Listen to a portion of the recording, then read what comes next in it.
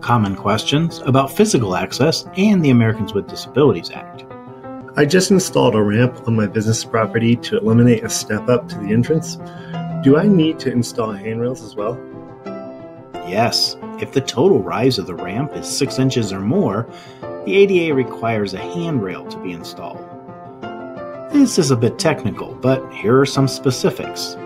The top of the handrails should be between 34 and 38 inches high and have at least 1.5 inches clearance between any vertical surface and the handrail, but shouldn't project into the circulation path any more than 4.5 inches.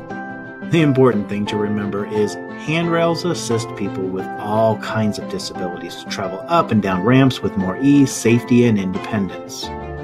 For more information on the physical requirements outlined in the Americans with Disabilities Act, contact us directly at 1-800-949-4232 or RockyMountainADA.org.